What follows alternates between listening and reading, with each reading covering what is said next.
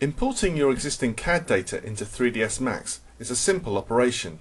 3ds Max has a direct import application for most common CAD file formats, including FBX for Autodesk Revit, IPT and IAM for Autodesk Inventor, and of course the DWG file format for AutoCAD.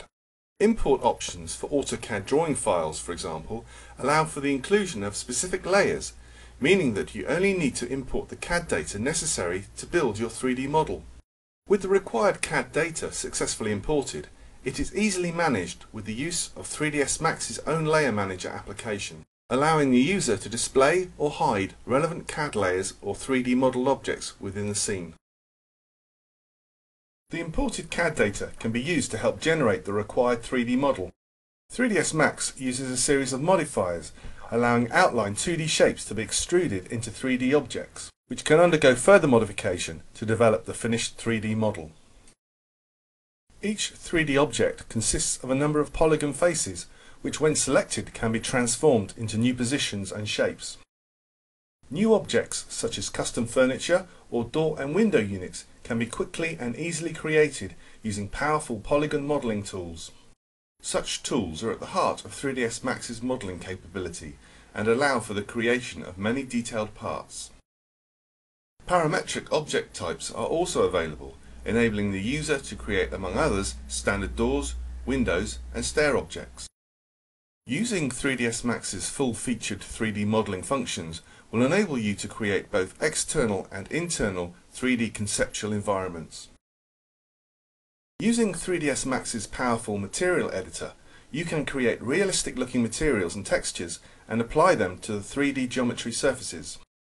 Complex-looking materials can be easily created from a series of template options, including materials such as glossy varnished wood, glass, and various plastic and concrete finishes. Many materials use photographic images to help create greater realism. And 3ds Max provides modifiers to help correctly position and size the image maps, providing full control for the application of all materials.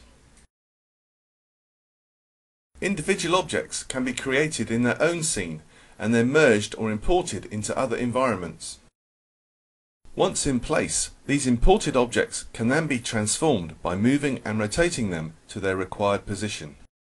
As an alternative to creating your own model content, websites such as turbosquid.com provide high-quality 3D models in formats ready for importing directly into your 3ds Max scene. With such highly detailed 3D models, it is possible to create increasingly believable and convincing design concepts. Realistic and physics-based external lighting can be achieved through the use of 3ds Max's powerful daylight system. Accurate time and date values can be set, as well as precise geographical locations, meaning that your daylight system is completely relevant to your 3D environment.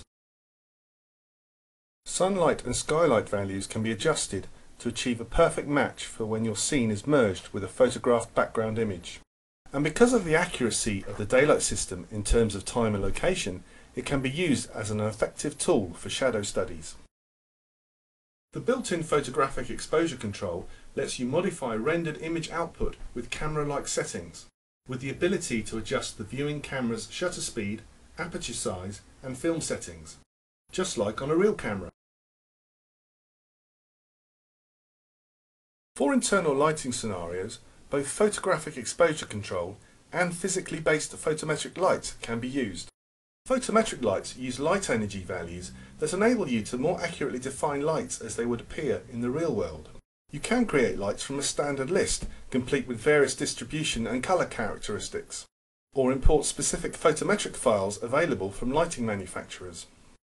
Light distribution can be checked through the built-in light viewer, and colour and intensity values can be manually adjusted where necessary. The daylight system can also be used to light internal scenes, allowing natural sky and sunlight through openings in the building. While simple changes to existing materials used in the scene, or adjustments to the lighting levels and exposure control value, can create visual concepts otherwise difficult to convey in simple sketches or two-dimensional CAD drawings. And as a result, you are more likely to impress your customers with a highly dynamic design concept.